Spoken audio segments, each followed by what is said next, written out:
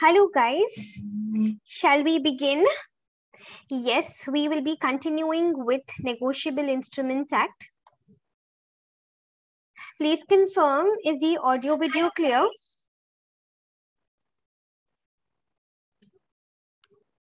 Yes.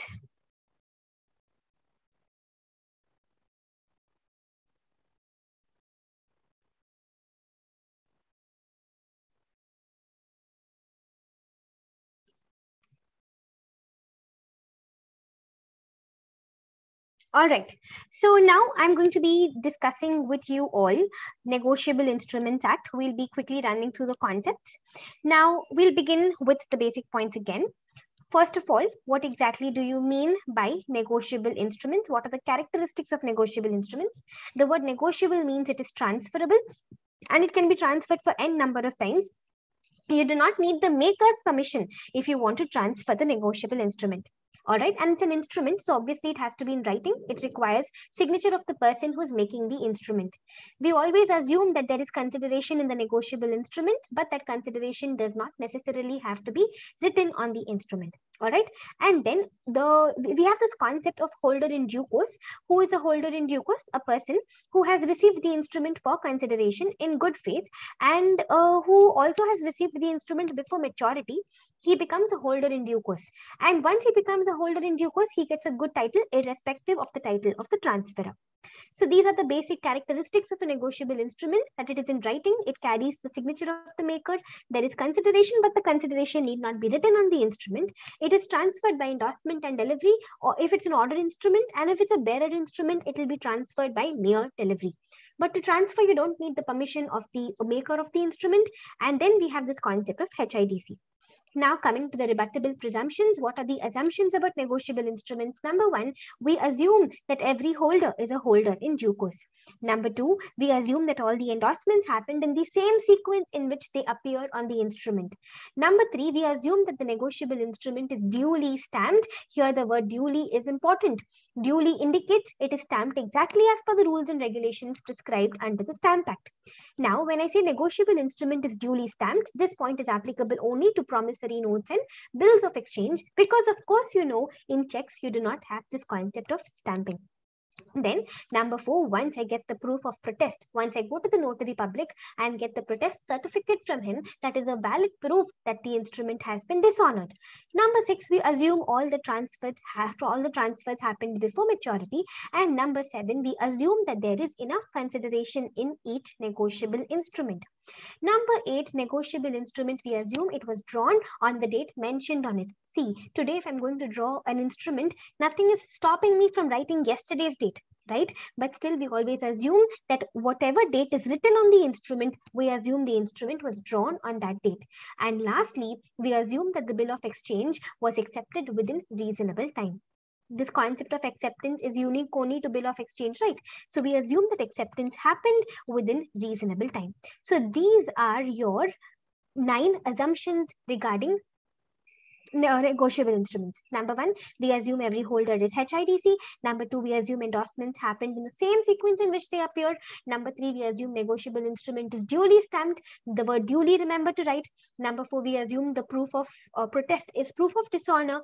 Number six, we assume all transfers happened before maturity. Number seven, we assume that the negotiable instrument was made for consideration. Number eight, we assume that the negotiable instrument is drawn exactly on the date which is written on the instrument.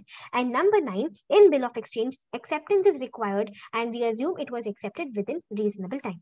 All right, so this is about our discussion regarding characteristics and assumptions. Coming to promissory note, what exactly do we mean by promissory notes? Promissory notes are instruments in writing containing an unconditional undertaking, but those conditions, guys, which are certain to occur, but timing alone is uncertain, those conditions are allowed. Promissory note contains an undertaking. Promissory note contains a promise. That undertaking should be unconditional. But those conditions which are certain to occur, timing alone is uncertain, those conditions are allowed, right? For example, death of a person. Then Instrument in writing containing an unconditional undertaking signed by the maker to pay a certain sum of money only to the order of a certain person or to the bearer of the instrument. But then bearer promissory note, you and I, we cannot issue. Only RBI and central government can issue bearer promissory notes.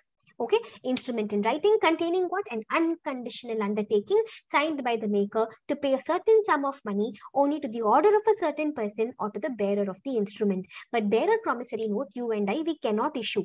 Even though the promissory note should contain an unconditional undertaking, those conditions which are certain to occur, time alone is uncertain, those conditions are allowed. For example, death of a person. If I say, I promise to pay Mr. A rupees 10,000 upon B's death, it will be a valid promissory note. Yes, I'm putting a condition, but here the condition is something which is certain to occur. Here the condition is something which will definitely happen one day or the other.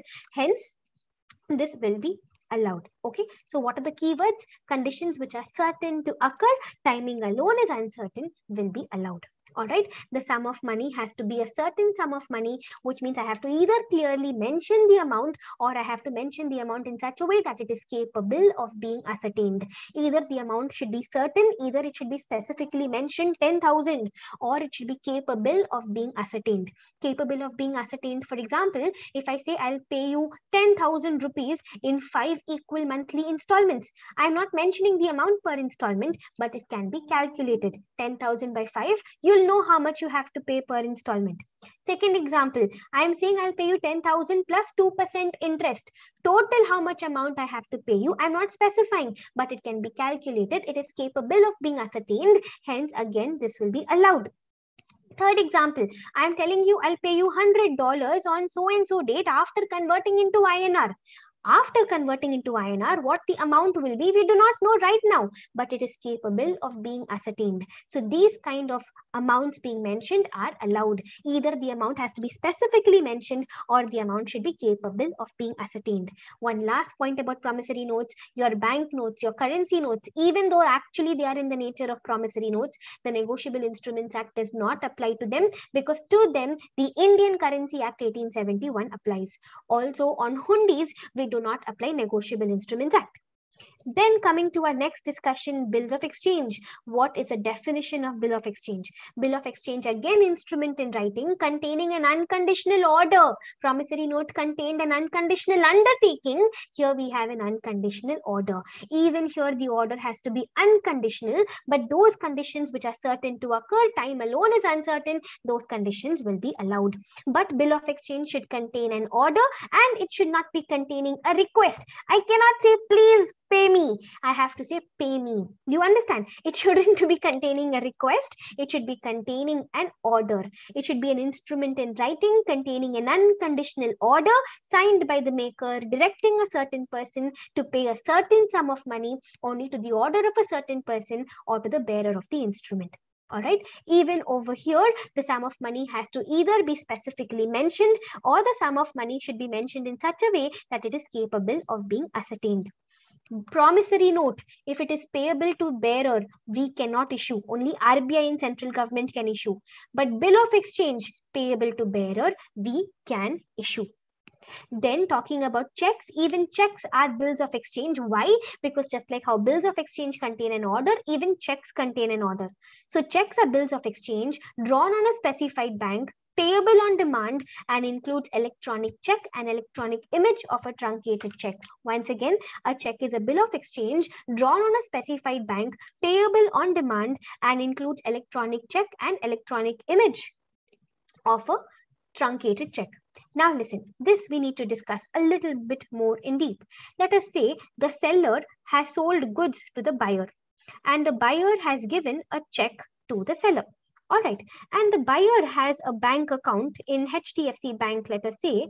Now, through a check, buyer is giving an order to HDFC Bank that take money out of my account and give it to the seller. So checks contain an order, hence checks are said to be bills of exchange. A check is a bill of exchange drawn on a specified banker, payable on demand. Payable on demand means anytime the seller wants, he can go to the bank, present the check and get payment. But of course, he has to go within 3 months, because after 3 months from the date which is written on the check, this check becomes a stale check.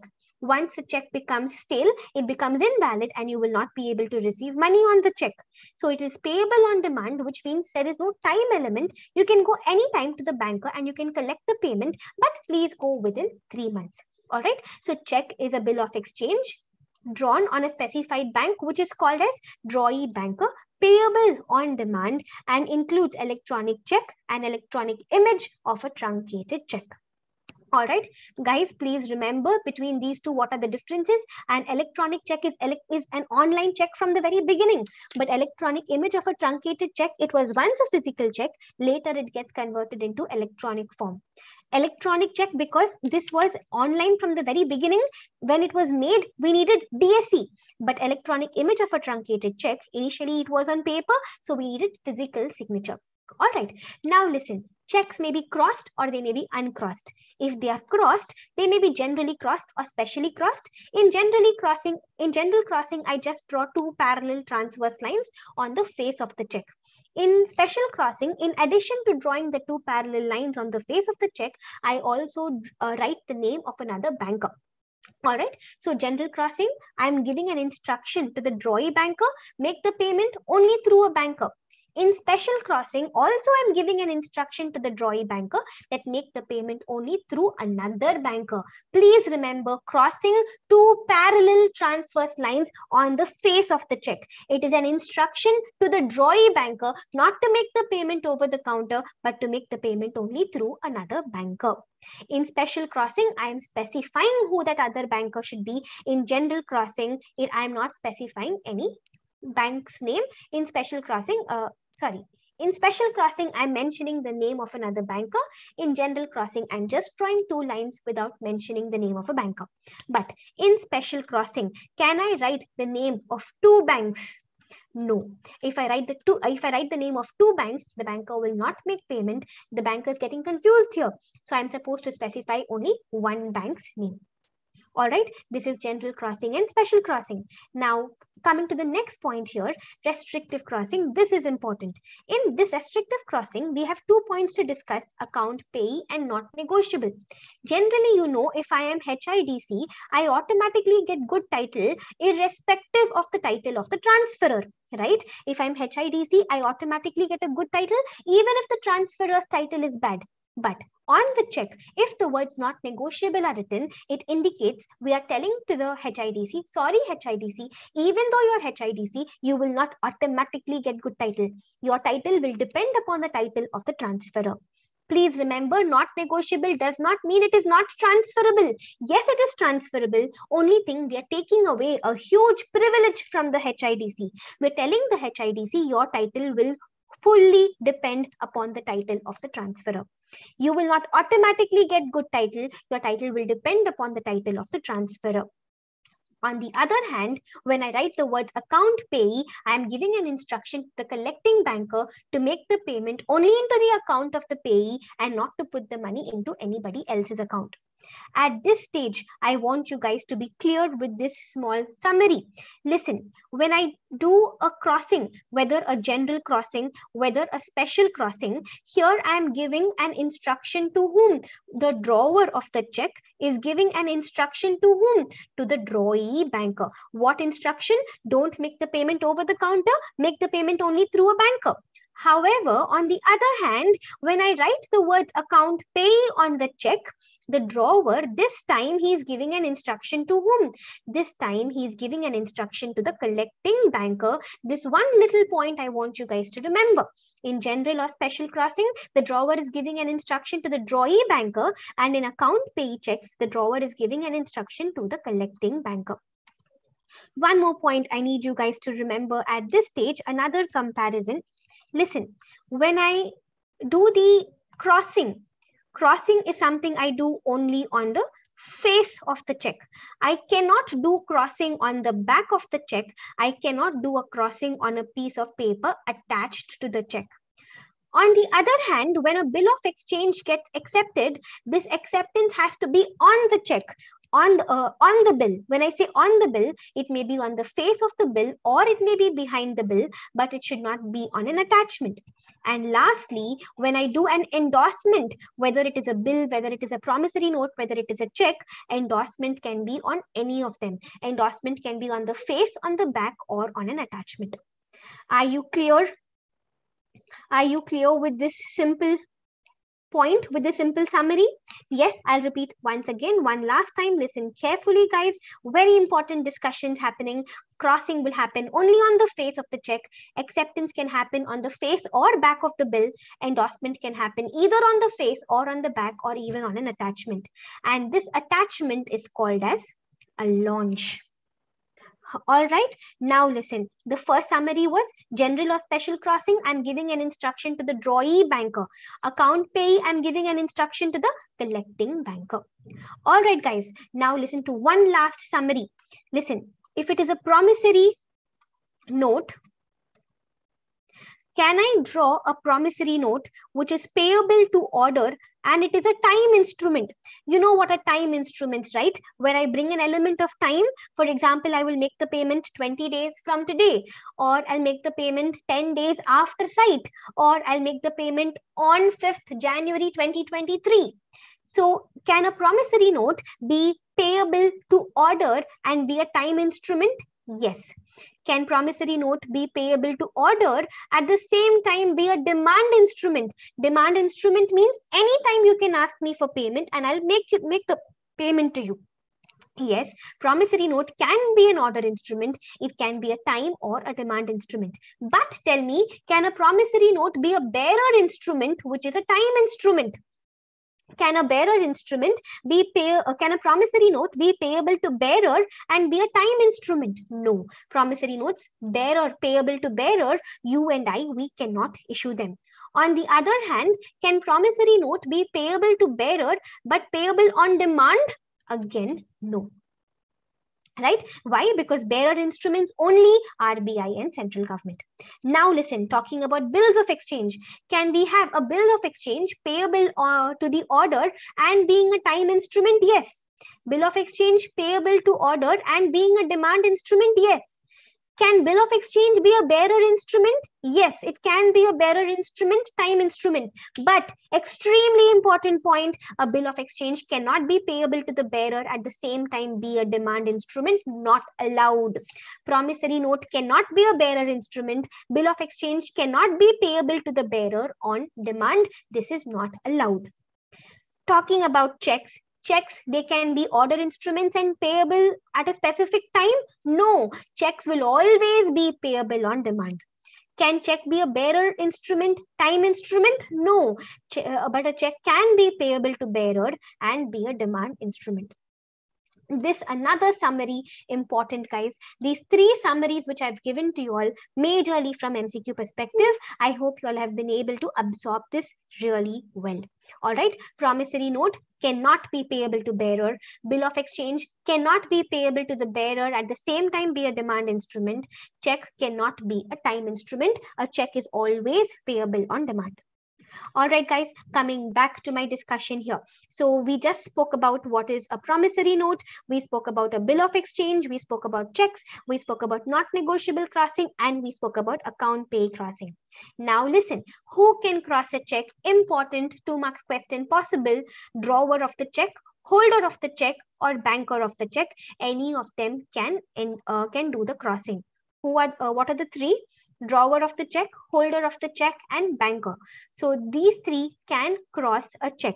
Now listen, answer my question. I received an uncrossed check. Can I cross it and give it to somebody else? Yes. I received a generally crossed check. Can I specially cross it and give it to somebody else? Yes. Understanding. I received an uncrossed check. I can draw 2 parallel lines, cross it and give it to somebody else. I received a generally crossed check. Just 2 lines were written. In between those 2 lines, I can write the name of another banker. I can make it specially crossed and I can pass it on. I received a crossed check. Can I write the words not negotiable now? Yes, I can. But I received a crossed check. Now can I write account payee on the check? No. Who is the only person who can write account payee on the check? Just and only and only the drawer, the maker of the check, can write account payee. Nobody else can write account payee on the check. Okay, I received an uncrossed check. I can cross it and I can pass it forward. I received a generally crossed check. I can make it specially crossed and I can pass it forward. I received a cross check. I can write the words not negotiable and pass it forward. On the other hand, I received a check without the words account pay written on it. I cannot write the words account pay and pass it forward.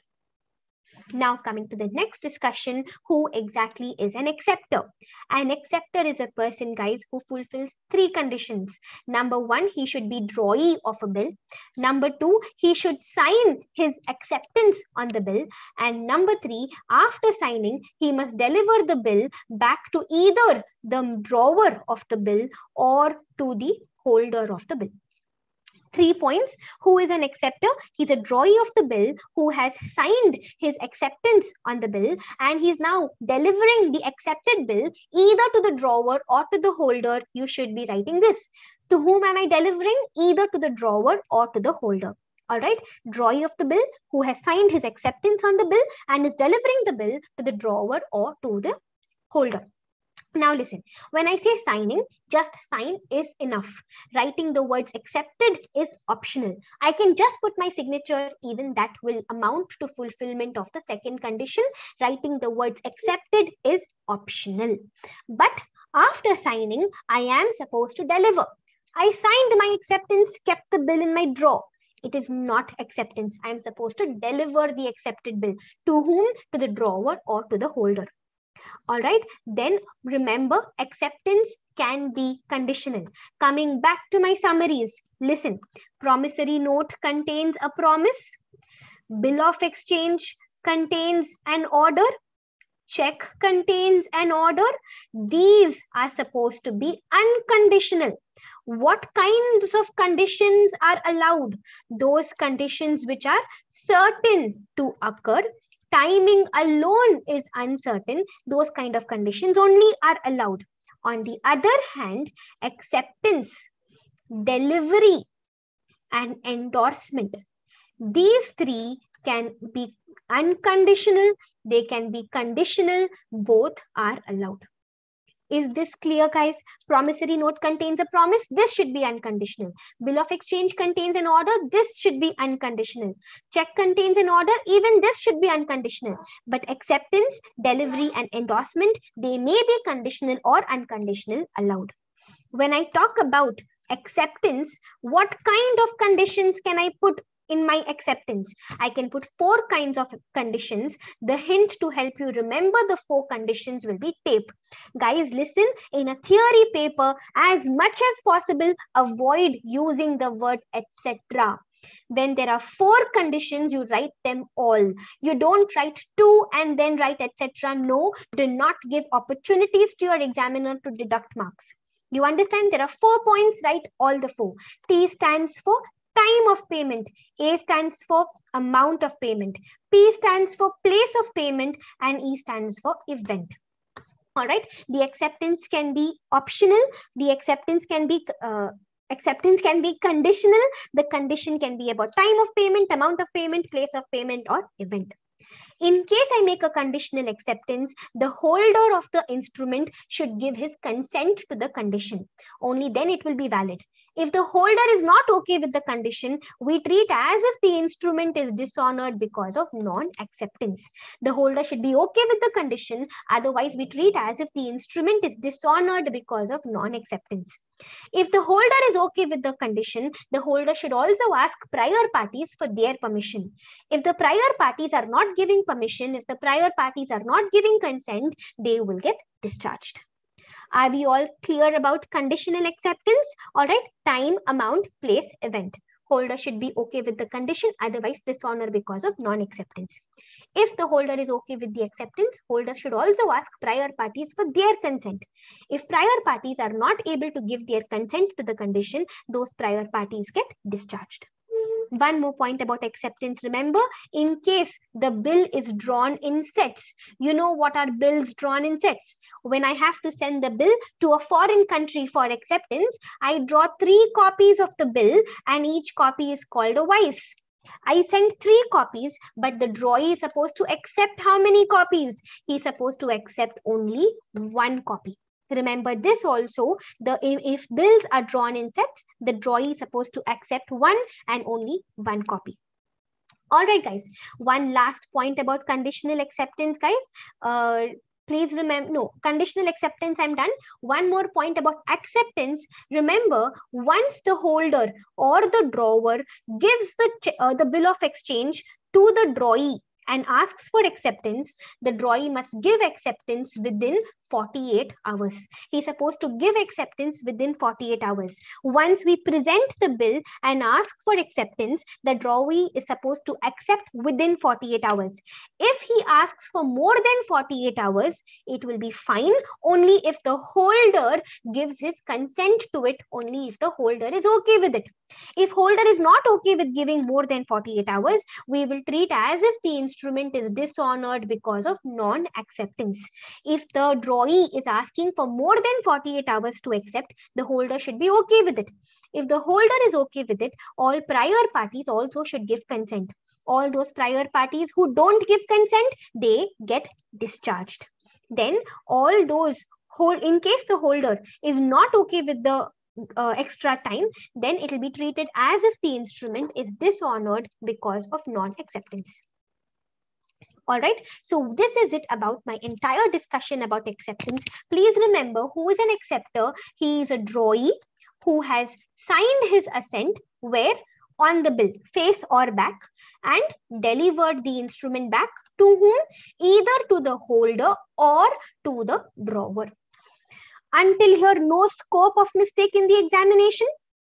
100% confident, guys. Yes, now listen, I'll take you further to the next discussion. Our next discussion is going to be about acceptor for honor. To explain this concept of acceptor for honor, I'm going to follow this diagram here on your screens. Did I change the screen correctly? Just a moment. Yeah, listen. Acceptor for honor.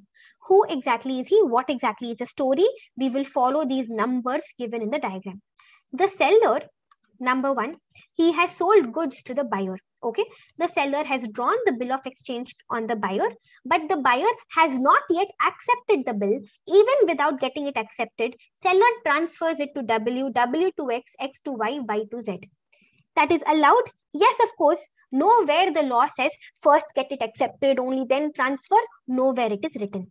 So yes, the seller has drawn the bill on the buyer. Even without getting it accepted, seller has started endorsing the instrument, and that is allowed. The instrument reaches Mr. Z. This Mr. Z is the holder of the instrument now. Mr. Z realizes, oh my God, the instrument is not accepted until now. Mr. Z runs to the buyer and asks him for acceptance. Buyer refuses to accept, which means I can say that here there is a dishonor because of non-acceptance, guys. He refuses to accept. When he refuses to accept, the holder gets this bill noted and protested. The next step after this is suing the parties, right? He gets the instrument noted and protested. To protect the honor of one of the intermediary parties, Mr. X, a third party, Mr. C, who is not even connected to the instrument, enters my story. Mr. C, to save the honor of an intermediary party X, enters the story. With the consent of the holder, he accepts this bill. I'll repeat again, the bill has been dishonored because of non-acceptance. The holder has gotten the instrument noted and protested. Next step, he is going to start suing the parties. But before he sues the parties, to save the honor of one of the intermediary parties, Mr. X, a third party, Mr. C, who is not even connected to the entire story, enters the scene. With the consent of the holder, to save the honor of Mr. X, he accepts the instrument. This acceptance is called acceptance supra protest. Why acceptance supra protest? Because this acceptance happened after the instrument was protested. This Mr. C becomes acceptor for honor. Due date, the holder will ask the buyer one last time for payment. Of course, the drawee will not make the payment. If the drawee does not make the payment, the acceptor for honor has no choice. He has to make the payment now because he had accepted the instrument. This payment which he makes, this is called payment for honor. Once he makes the payment for honor, parties after X, that is Y and Z, they get discharged. All right. And Mr. C, the acceptor for honor, will be able to recover the money back from XW seller and the buyer. This is the concept of acceptor for honor. Are we all clear with this discussion, guys? Yes. So one last time, once the maturity of the bill arises, one last time the holder will try going to the drawee and getting the payment. Of course, drawee will not make the payment. He'll say, I did not even accept the bill. Why will I make the payment? He refuses to make the payment. So acceptor for honor, he has to make the payment now because he had accepted the instrument. His payment is called payment for honor. Once he makes the payment for honor, parties who are after X, Y, and Z, they get discharged, and X and all parties before him will be liable to acceptor for honor. Got it, guys? So this is about our discussion regarding acceptor for honor. Then we have this person called drawee in case of need. Who is a drawee in case of need? This concept is also unique only to bills of exchange. Here, the drawer is asking the drawee to name another person. The drawer will go to this other person if the drawee refuses to accept or refuses to pay. In other words, we are asking the drawee to give the name of another person. In case the drawee dishonors the instrument because of non-acceptance or because of non-payment, then we will go to that other person and we will ask acceptance and payment from him. This other person is called drawee in case of need. But whom will we go to first? Drawee. Only if he dishonors, we go to drawee in case of need. When do we say the instrument is dishonored? We say the instrument is dishonored when both the drawee and drawee in case of need both refuse to accept or both refuse to pay. All right, so this was about our discussion on drawee in case of need. Now, who is a holder?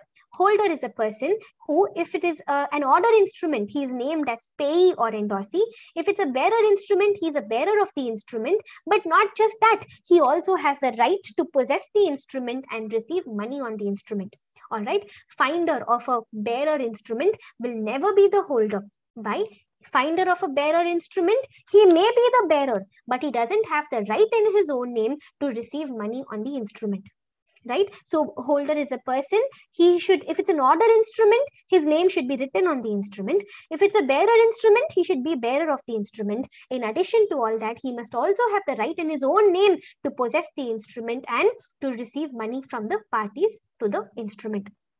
All right, guys, are we perfectly clear with this? Yes, come on, tell me, are we feeling confident? This is who a holder is. And one more thing, guys, before I forget, holder's title will always depend upon the transferor's title. If transferor's title is good, even my holder gets good title. If transferor's title is bad, even my holder gets bad title.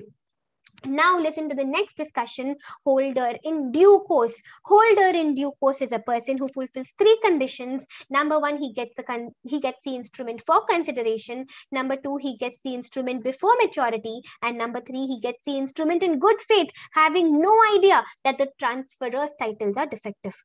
If all these conditions are fulfilled, he becomes a holder in due course. And once he becomes a holder in due course, he gets a good title irrespective of the transferor's title. Also, once the instrument comes into the hands of holder in due course, it is purged of all defects, it is cleansed of all defects, as if no defect ever existed. Which means all subsequent parties, they will all get good title. Once the instrument comes into the hands of HIDC, it is purged of all defects, it is cleansed of all defects, and now whoever gets the instrument this point onwards, they will all get good title. Even if that subsequent party was aware of an earlier fraud, even that person will get good title. But a person who was party to the fraud means what? He has himself done the fraud. That person will never get good title. Conclusion: once the instrument comes into the hands of HIDC, it is purged of all defects. Now, all subsequent parties, all of them also will get good title. Even if the party was aware of the fraud, even then he will get good title. But if he was a party to the fraud, then sorry, his title will forever remain bad. A person who himself did the fraud, he's a party to the fraud, and his title will always remain bad. Then listen, we said that if I'm HIDC, I always get a good title. But we know that there are two exceptional cases. What is my general rule? My general rule is that HIDC always gets a good title irrespective of the transferor's title. But I have two exceptional cases when this does not apply. Number one, when in the check, I write the words not negotiable. When I write the words not negotiable, I'm telling the HIDC, your title will depend upon transferor's title. It will not automatically become good title and all. And number two, if there is forgery, nobody gets good title. Even HIDC does not get a good title. All right. So this was our discussion regarding HIDC. Now listen. In case my instrument happens to be an inchoate instrument, what do you mean by inchoate instrument? What do you mean by inchoate instrument? Inchoate instrument refers to an incomplete instrument. What is inchoate instrument? Inchoate instrument is an incomplete instrument. I'm going to tell you three words now. All the three words have to be written in your answer if the question is about inchoate instrument. An inchoate instrument is an instrument which is SSD. Inchoate instrument is an instrument which is signed, stamped, and delivered. Signed, stamped, and delivered, either wholly blank or some incomplete details. Once again, an inchoate instrument is an incomplete instrument which is signed, stamped, and delivered, either wholly blank or some incomplete details. Signed, stamped, and delivered, either wholly blank or some incomplete details. In this inchoate instrument, if I write a wrong number, if I write an inflated number, if I write a higher amount than what I should have written, HIDC will still get the entire amount which is written on the check.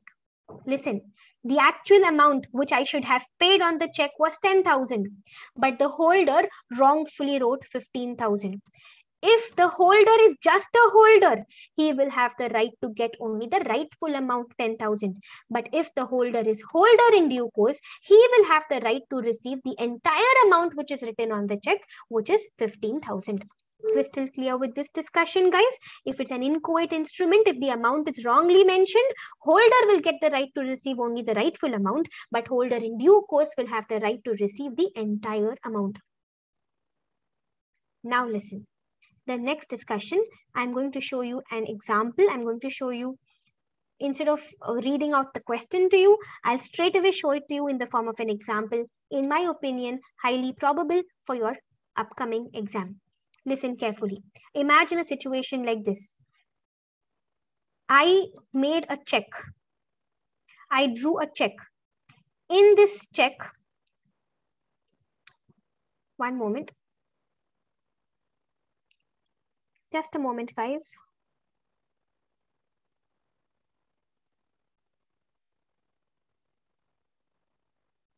Looks like it got stuck.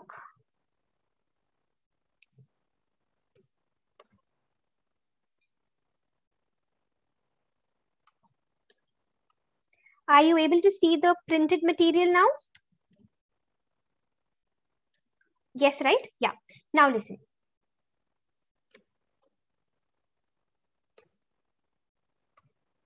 Look at the situation here.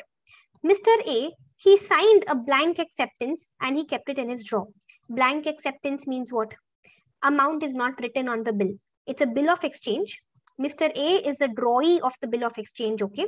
And he has put his acceptance, which means he has signed on the bill. And he has kept it in his drawer. This Mr. B stole this acceptance and wrote 20,000 number and gave it to Mr. C. Mr. C is holder in due course. You understood the story? You understood the story, guys? Yes, I'll repeat again. Mr. A is a drawee of a bill of exchange.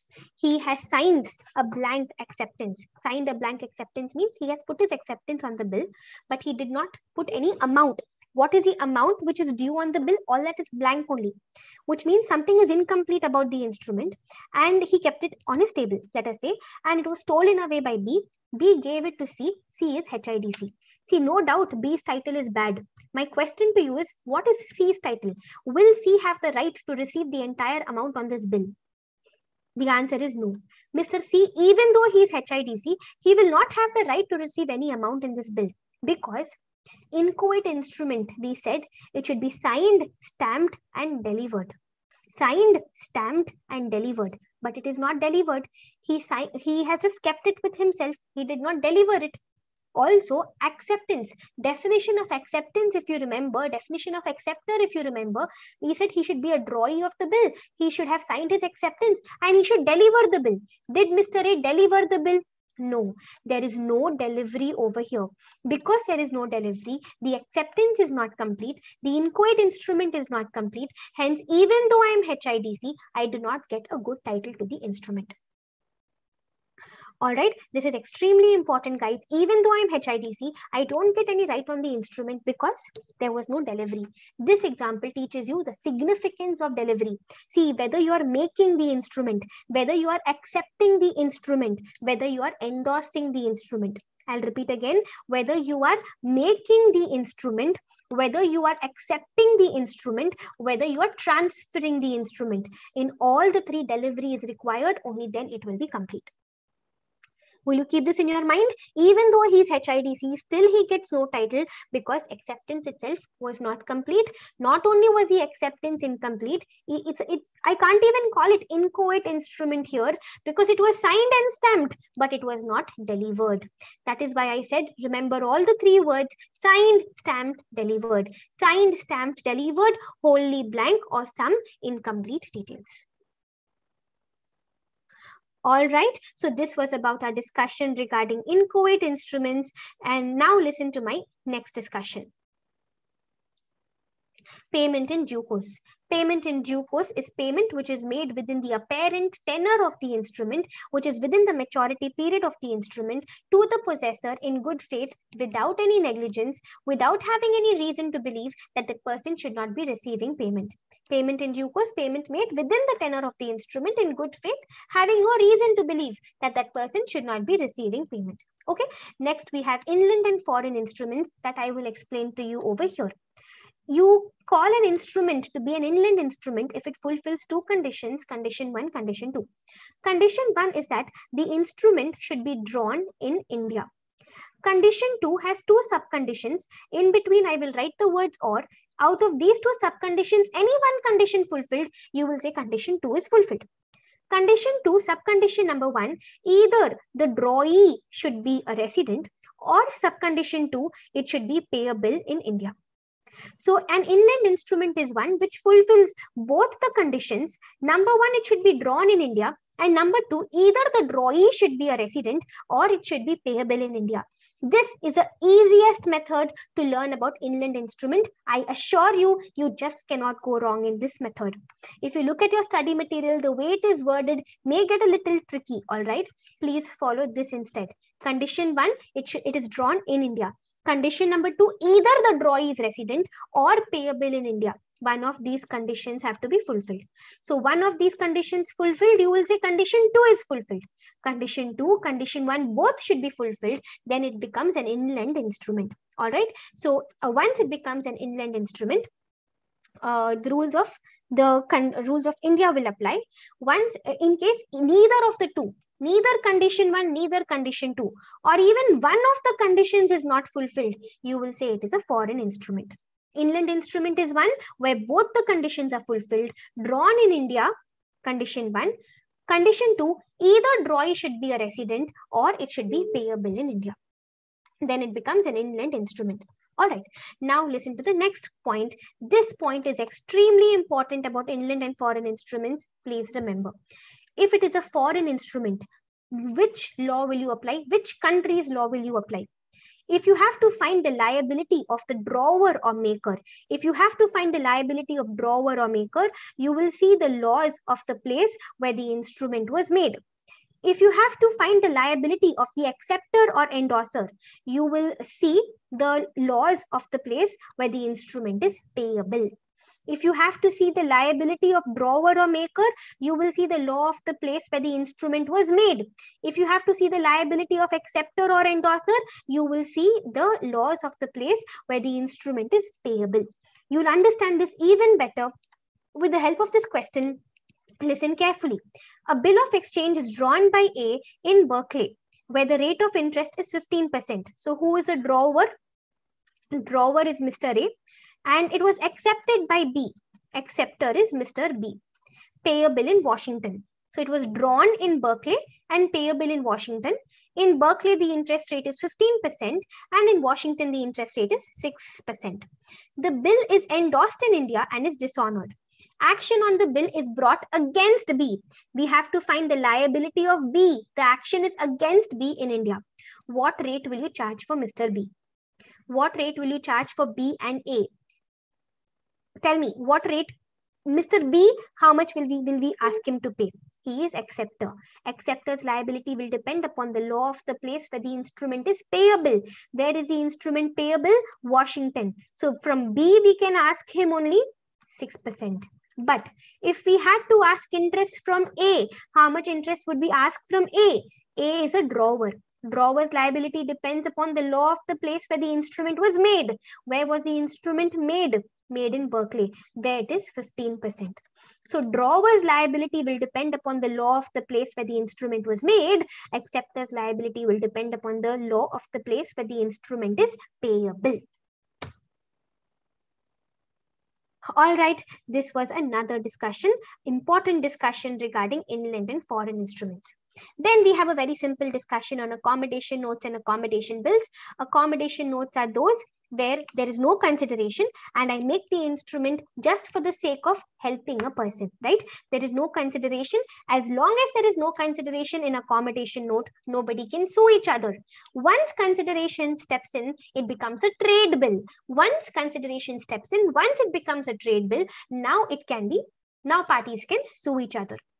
Regarding this, I'll straight away discuss with you the most probable examination question from accommodation notes and bills. Listen to my example here carefully. Imagine a story, something like this. We have a seller, we have a buyer.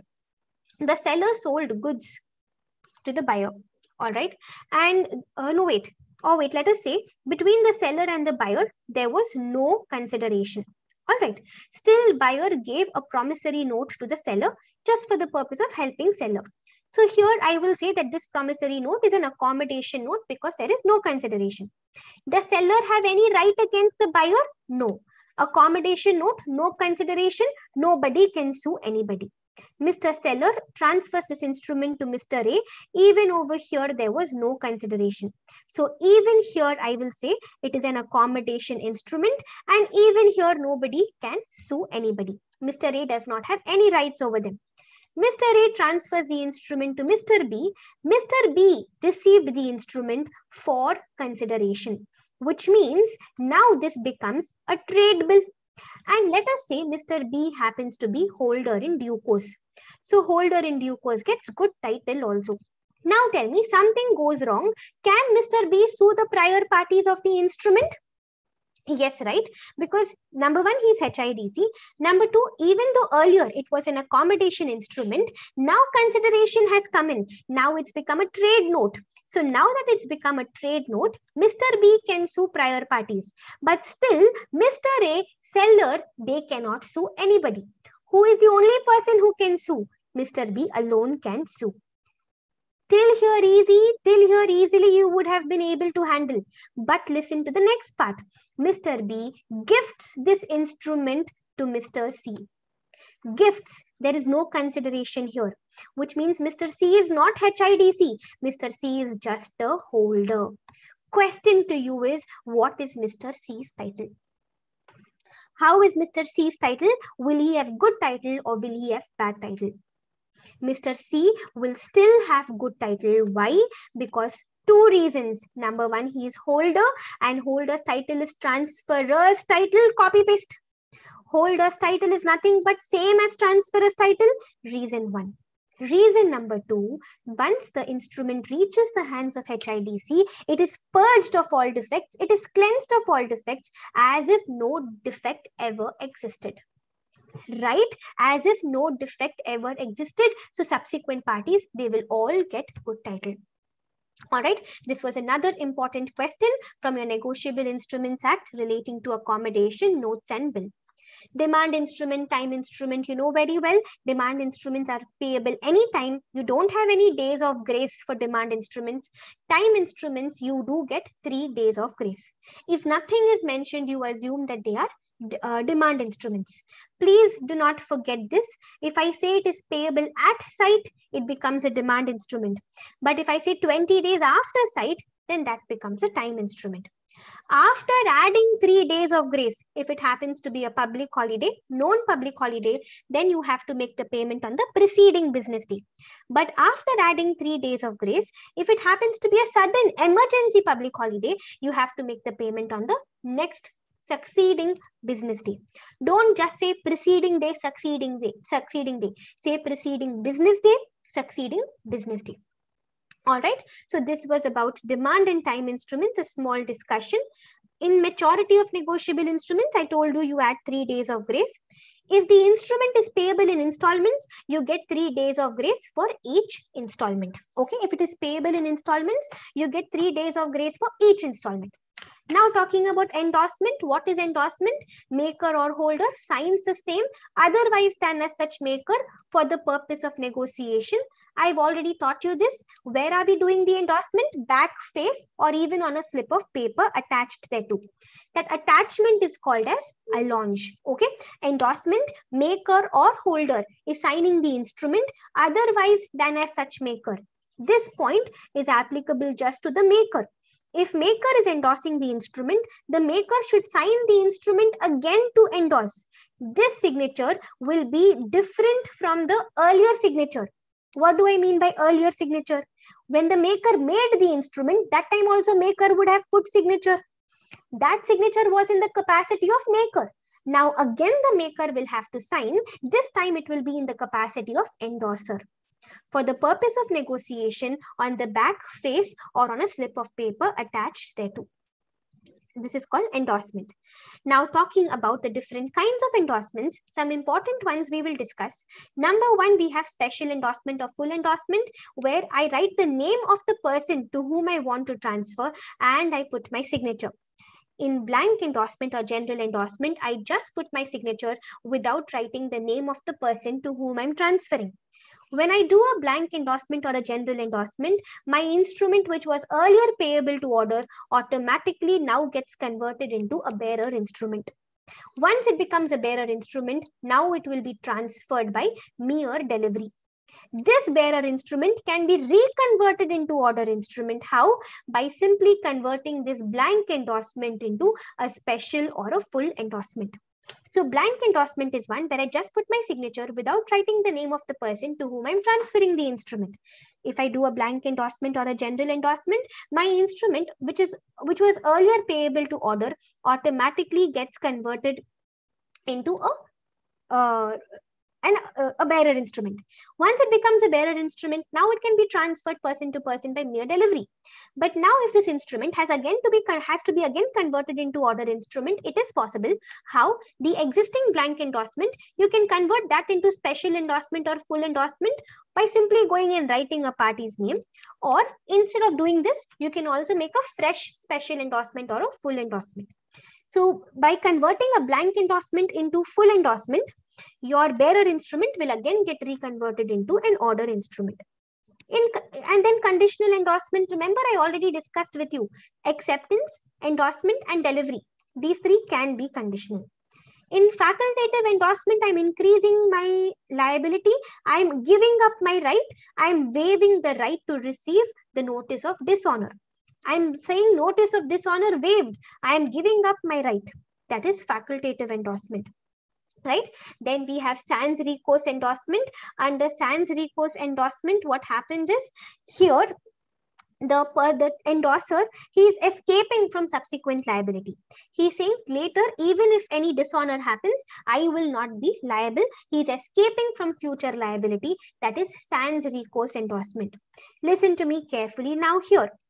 If an endorser has made a sans recourse endorsement, later if there is any dishonor, this endorser will not be held liable. He gets discharged. Okay. He made a sans recourse endorsement and then the instrument comes back to him, let us say. For example, let us say Mr. A made a sans recourse endorsement to Mr. B. B made a normal endorsement to C, C to D, and let us say D makes a sans recourse, makes an endorsement back to A, and A passes it back to Mr. E. Okay, so A has made a sans recourse endorsement to B, B has endorsed it to C, C to D, D to A, and A has passed it on to E. Now, if anything wrong happens, any dishonor happens, E will sue A will sue B, right? No, sorry. E will sue A will sue D, D will sue C, C will sue B, but B will not be able to sue A. Right? Let us say A had received the instrument originally from Mr. X. So B will directly sue Mr. X. B cannot sue A because A had made a sans recourse endorsement. So E will sue A will sue D, D will sue C, C will sue B. B cannot sue A because A made a sans recourse endorsement. B will directly sue the prior party before X. On the other hand, same thing. If A had not made a sans recourse endorsement, if he had made a normal endorsement, then what would your answer be? In that case, again, if there was a dishonor, E would sue A would sue D, D would sue C, C will sue B, B will sue A will again sue D, D will sue C, C will sue B. So like this, a loop keeps going on and on and on. When this happens, it is called as negotiation back. Negotiation back, also called as circuit of action. When this happens, all the intermediary parties in the loop, B, C, and D, they will get discharged. Right? They get discharged. How to summarize this? If the person who has endorsed the instrument and he is receiving the instrument back, A endorsed the instrument and is receiving the instrument back, if this Mr. A had made a sans recourse endorsement here, then nobody gets discharged. Everybody continues to be liable. Loop does not get created. On the other hand, Mr. A endorsed the instrument and he's receiving the instrument back, but he did not make a sans recourse endorsement here, then all the parties in the loop, all the intermediary parties, they will get discharged because a loop gets created. I made a sans recourse endorsement and I get the instrument back. Nobody gets discharged. I did not make a sans recourse endorsement. I get the instrument back. Loop gets created. Intermediary parties get discharged. Okay, so another important concept about sans recourse endorsement we've discussed. Then restrictive endorsement. Here I'm ending the negotiability of the instrument. In partial endorsement, partial endorsement is not allowed. I will have to endorse the entire value of the instrument. If the value of the instrument is 10,000, I'll have to endorse for the entire 10,000. All right. I cannot do a partial endorsement, but value of the instrument was 10,000, let us say. And let us say the drawee or let us say the acceptor of the bill, he has paid 6,000. So now what is the value of the instrument? Now the value of the instrument is 4,000. For this 4,000, yes, I can negotiate the instrument. It will be allowed. Then in sans phrase endorsement, I am saying I will not be liable for all subsequent expenses. Okay. Then till when can you negotiate the instrument? Even after maturity, you can keep negotiating the instrument till you get money on the instrument. All right. Then another small concept, can even a minor be a party to the instrument? Yes. Just because a minor is a party to the instrument does not become invalid. Just that everybody else will continue to be liable on the instrument. The minor alone will not be held liable. All right. Then talking about the next discussion, liability of legal representative. Legal representative will be personally liable if he just puts his signature. Along with the signature, if he mentions, if he restricts his liability just to the assets inherited by him, then he will not have any personal liability. What exactly am I talking about? Listen to this example. Let us say Mr. A had given the instrument to Mr. B and Mr. B wanted to pay to Mr. C. Mr. B had purchased some goods from Mr. C. For this, B had to make a payment to Mr. C. Mr. B thought to transfer the same promissory note to C. So Mr. B had done the endorsement to C, he signed, and he's kept the instrument ready. But before he could deliver, he died. Question number 1, can B's legal representative complete the delivery? No, legal representative cannot complete the delivery because legal representative is not agent of the deceased person.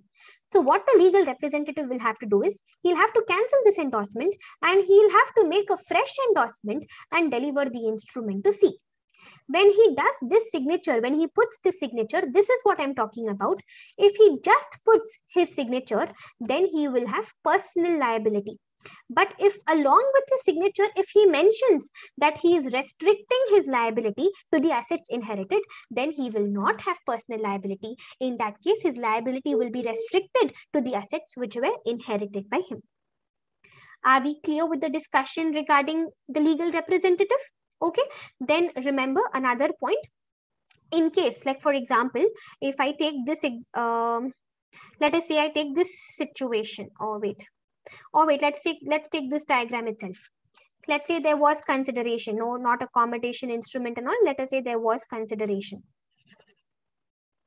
A proper instrument, a normal instrument. All right. Now, if the holder wants, holder can cancel the name of any person, any intermediary party. Once name is cancelled, gone, this person is discharged. But if you want to cancel a person's name, intermediary party, even his consent you need. If this person is not giving consent, then even this person will automatically get discharged. Okay, this was another point which you should remember. Then talking about the next point, in case you don't present the check within reasonable time, and if the drawer suffers any loss because of this, then for that loss, the drawer cannot be held liable. The drawee will be held liable. I'll repeat again. Generally, check has 3 months time, 3 months validity. But I give a check to you and I tell you, I'm having doubts on the bank. You go within 2 weeks itself and you get the payment. Value of the check is 10,000. I am keeping 8,000 in the bank account for you. You don't go within 2 weeks, bank shuts down, my 8,000 gone. You also did not receive money on the check. Can you come to me and ask me for payment again? No. For 8,000, I am discharged. I am discharged for that 8,000 because I had kept that money in the bank and that money is gone for me.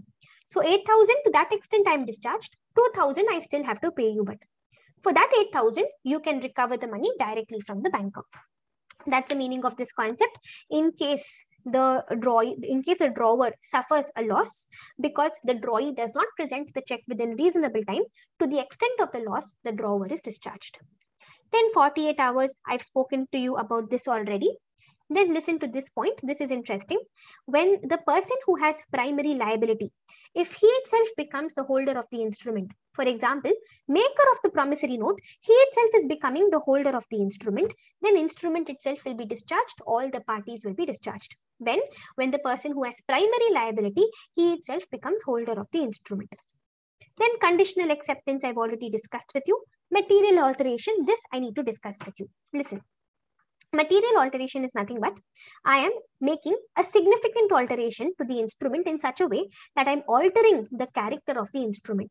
For example, I'm changing the interest rate, I'm changing the date, the amount, the time, or the place. All of them will amount to material alteration.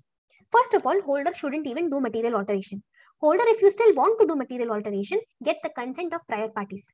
All those prior parties who are not giving consent, all of them will get discharged. All those prior parties who don't give consent, all of them will be discharged. Okay, but there are some kind of alterations which are allowed by the law. For example, filling the inchoate instrument. converting blank endorsement into full endorsement, crossing an uncrossed check. They are also alterations, but these alterations are allowed. Apart from these, any other material alteration if you want to do, you need consent of prior parties. Although prior parties who do not give consent, they will get discharged. When the instrument is with you, when you are the holder, even if anybody else is doing the alteration, it is as if you have done the alteration. For example, let us say I am the holder of a bill of exchange.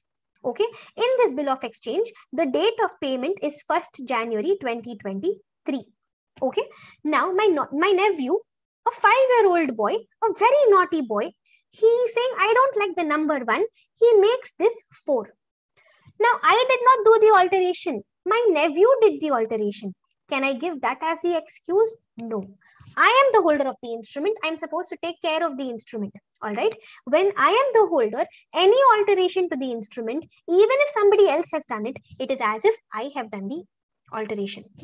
One another point, in case, just in case the instrument is materially altered, but it is altered so neatly that you cannot even guess that it has been materially altered. That is, the alteration is not apparent on the face of the instrument. On the face of it, it doesn't even feel like the instrument has been altered. In those cases, if the payment is made in due course, then the person who's making the payment will be protected. There is material alteration. Still, the banker is making the payment. Why? Banker had no idea there was material alteration. For that, we cannot hold the banker liable. All right. These examples are important, guys. These examples are newly introduced in your study material. Hence, automatically they become important. Some extra examples of material alteration. Alteration by addition of parties, tearing a material part of the instrument, tampering with the stamp, increasing or affixing the stamp, then removing the words account payee from the check, converting order check into bearer check without the permission of the drawer. All these are some special examples of material alteration. Important because new additions. Now, if the only material alteration is correcting an error, for example, I draw a check which is, let us say today's date is 16th May 2022. So I was supposed to write date of the check 16th May 2022, right? But by mistake, I wrote the date like this. It's very obvious I made a clerical mistake. Subsequent party is altering this. Will this be material alteration?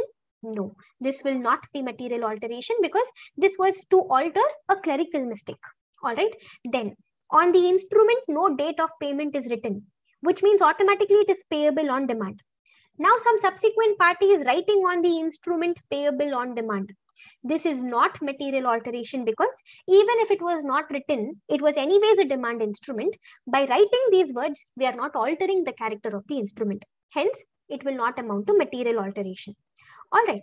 Then talking about the banker's liability, remember, listen carefully. If an endorsement is forged, okay, still the drawee banker makes payment in due course, then the drawee banker will not have any liability. Drawee banker will be discharged.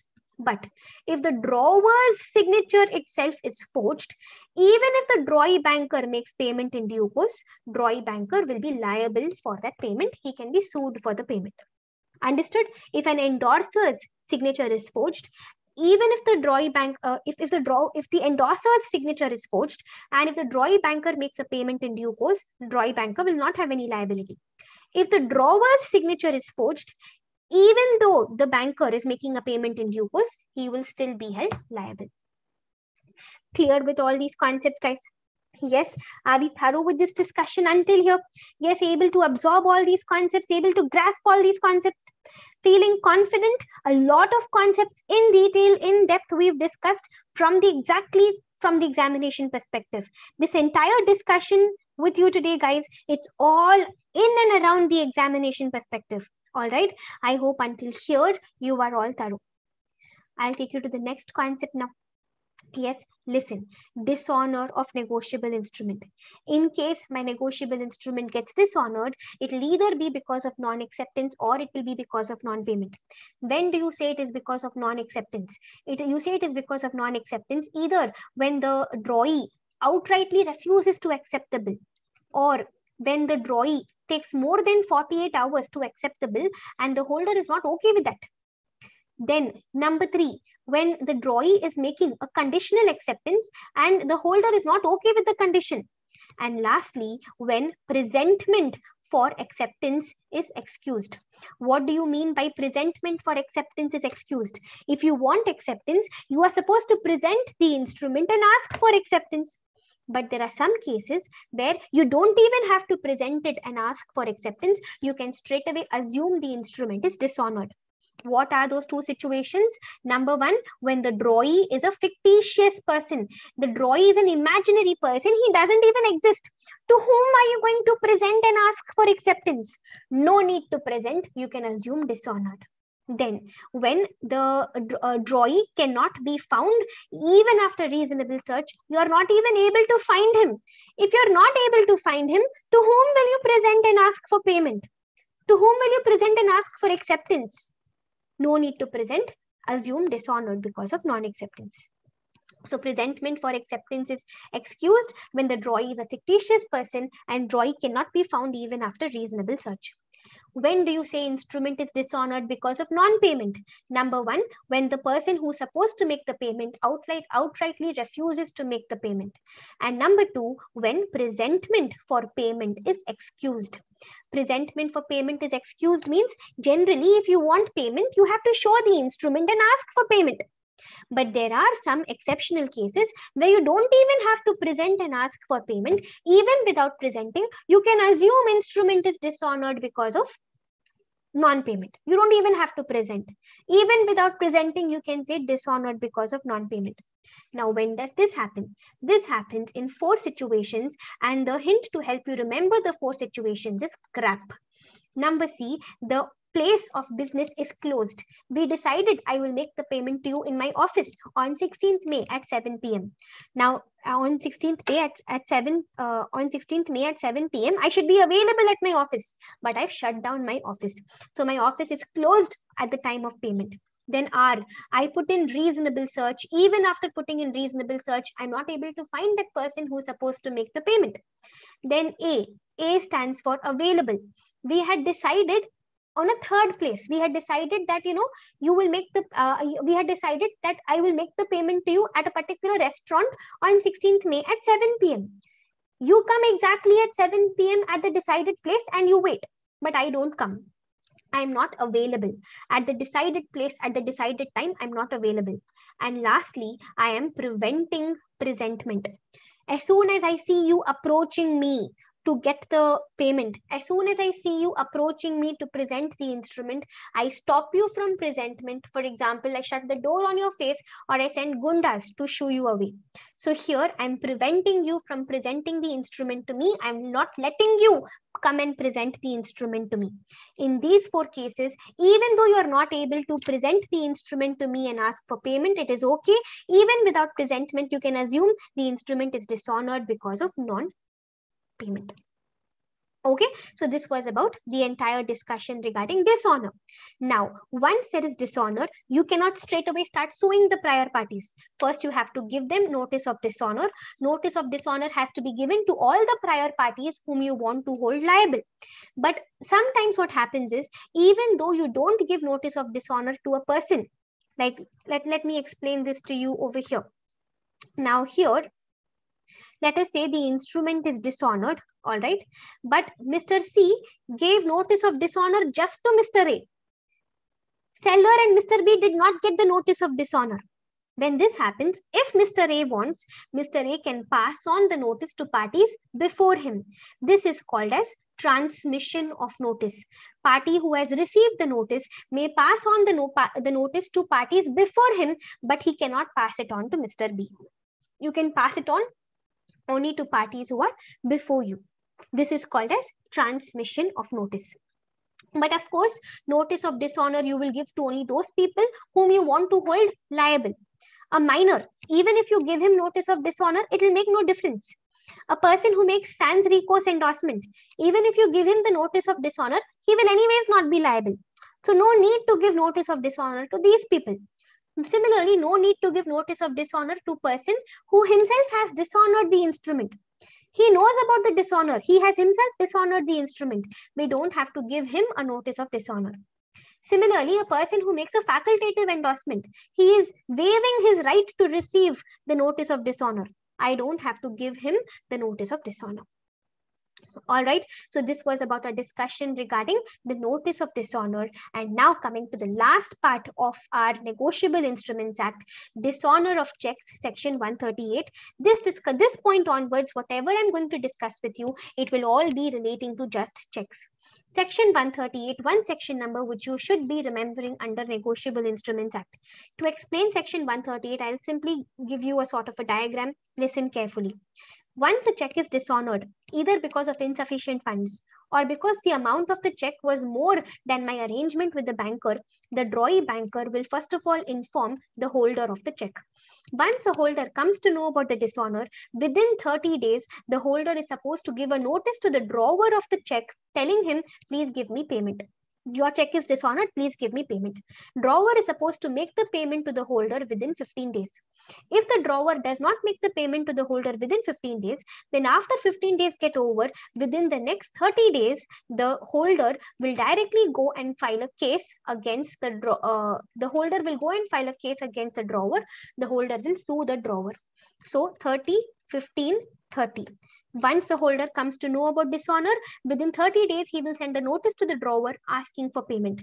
Drawer is supposed to make the payment within 15 days. If he doesn't, after expiry of 15 days, within the next 30 days, the holder can directly go and file a case against the drawer. If the drawer is convicted, under section 138, he will be punished with imprisonment maximum 2 years or imprisonment or fine or both.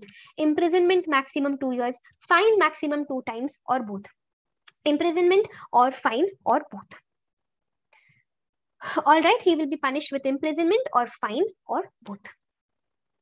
This is about section 138, but remember section 138 will apply only if the dishonor is because of insufficient funds or because the amount is more than the arrangement made with the banker. If there is a stop payment order or if there's a countermanding payment order, that will also come under insufficient funds. Also remember, section 138 will not apply to gift checks. It will not apply to checks which were given under donations, checks which were given without consideration. Section 138 does not apply to those checks. In case the offense is done by companies, only the company and all those persons who were in charge of the company's business, only they will be punished. Shareholders, promoters will not be punished. Even persons who were in charge of the company's business, even they will not be punished if they prove that it happened without their knowledge or that they exercised due diligence, or if they are nominee directors, then even these people who are in charge of the company's business, they will not be held liable. Remember, under Negotiable Instruments Act, every offense is compoundable. From here, MCQ question is possible. Compoundable, why do we say? Even section 138, if you see, imprisonment or fine or both.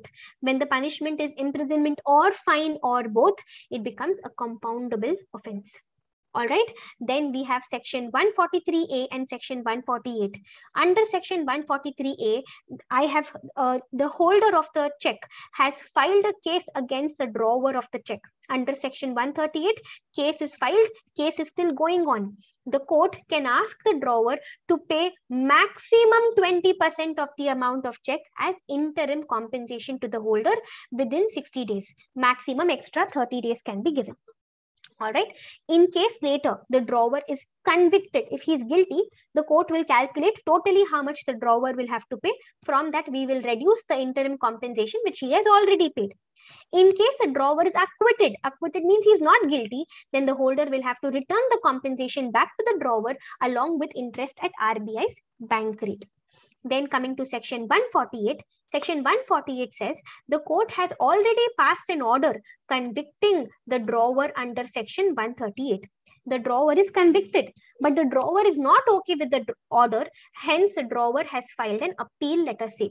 This appeal is going on. Now, even the appellate court can ask the drawer to pay 20% of the check as compensation. But please remember, section 143A, we said maximum 20%. Section 148, here we will say minimum 20%. Please remember this difference. I hope you've noticed this. 143A, maximum 20%. 148, minimum 20%. All right, this is about section 143A and section 148. Section 143A says case is going on in the court, all right, and the court can order the drawer to pay interim compensation to the holder. In section 148, court has already concluded that the drawer is guilty. Drawer has filed an appeal. That appeal is going on. While the appeal is going on, appellate court also can ask the drawer to pay this compensation of minimum 20%. 143A maximum 20%, 148 minimum 20%. Coming to cognizance of offences, listen. To which court will the holder go and file a case against the drawer? Metropolitan Magistrate or Judicial Magistrate of the first class? Please do not ignore this concept. A lot of students ignore this. Please don't. If it is difficult, listen, I'll simplify it for you. To which court do you go and file a case against the drawer of the check? Under section 138, if you want to file a case, you go to the Metropolitan Magistrate or Judicial Magistrate of the first class. You go to the Metropolitan Magistrate or Judicial Magistrate of the first class. But there are so many Metropolitan Magistrates, there are so many Judicial Magistrates. To which Metropolitan Magistrate, Judicial Magistrate will you go to? Look at the check. See whether it is a crossed check or whether it is an open check. If it is a cross check, see which branch of collecting banker the payee, the holder, is having a bank account. In which branch of the collecting banker the holder or the payee is having a bank account. Over this place, which judicial magistrate or metropolitan magistrate has jurisdiction. Jurisdiction means sort of control. Like for example, High Court of Chennai will have control over just Tamil Nadu, right? So that is the jurisdiction of the Madras High Court. Similarly, each judicial magistrate and metropolitan magistrate will have a part of, area allocated to them, like this city or this town or that town. One allocation will be there. So see which judicial magistrate or metropolitan magistrate has control over this place where the branch of collecting banker is situated, where the payee or holder is having bank account. You will go and file a case before this judicial magistrate or metropolitan magistrate. Similarly, if it happens to be an open check, then you see which branch of drawee banker the drawer is having a bank account. See which metropolitan magistrate or judicial magistrate has jurisdiction over this place. You go and file a case here. In case you filed a case before one metropolitan magistrate or judicial magistrate, and if this case is still pending, this case is still going on, and another check gets dishonored between same parties, then you will go and file for the subsequent check also, you will go to the same metropolitan magistrate or judicial magistrate. I'll repeat again. You have already filed a case, let us say, before a metropolitan magistrate or judicial magistrate. That case is still pending. The case is still going on. And meanwhile, another check between same parties gets dishonored again. For that other check also, you will go to the same metropolitan magistrate or judicial magistrate. Okay. And then finally, we say that in case summary trial is adopted, then court, maximum you can punish imprisonment 1 year and fine maximum can be 5,000. And lastly, we have speedy disposal, where we motivate courts. You see, this is not a mandatory provision. This is just a directory provision. We are just suggesting to the court that court please try finishing cases within 6 months. Got it, guys? Yes, that is it about our revision regarding Negotiable Instruments Act. All right, now I will not again continue with General Clauses Act and interpretation of statutes. Now you go do some learning. So a little later, I'll meet you again and we will do interpretation of statutes and General Clauses Act. Probably we'll meet somewhere around 10 p.m. guys, 10 to 11 maybe.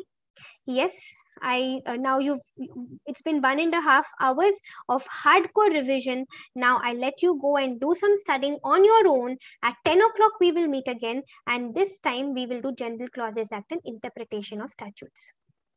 All right guys, so we'll end our session here for now. I really hope you guys are feeling much better about Negotiable Instruments Act.